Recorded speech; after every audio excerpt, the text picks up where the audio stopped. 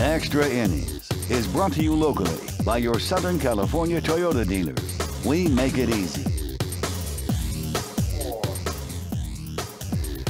I'm Phil Shuman, live in the Fox 11 studio, 12:46 a.m. We have at least an hour of post-game analysis for you, the longest World Series game in Major League Baseball history, and we were here for every pitch, every inning. Whew.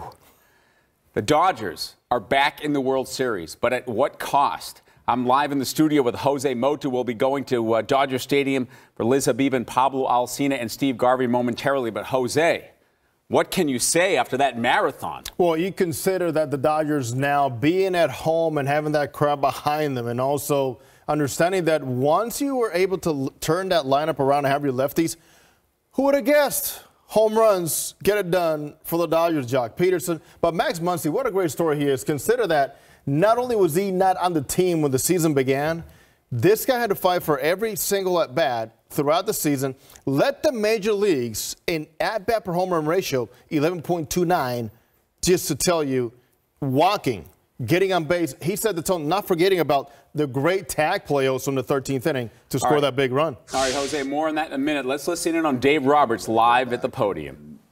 Really appreciate